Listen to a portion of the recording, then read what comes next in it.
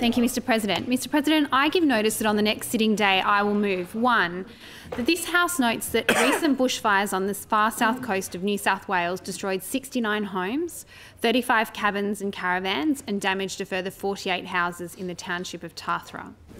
The bushfires began on the 18th of March 2018 and most of the approximately 1,700 residents of Tathra were evacuated for several days in the wake of the fires.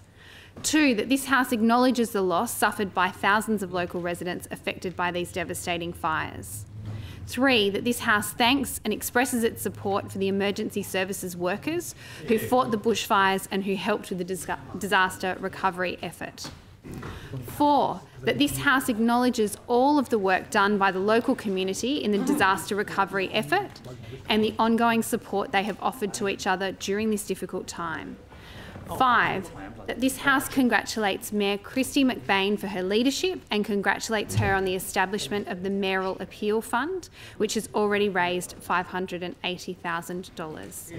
6, that this House encourages people to continue to visit and support local businesses across Tathra and the Bega Valley as these communities rebuild from the fires.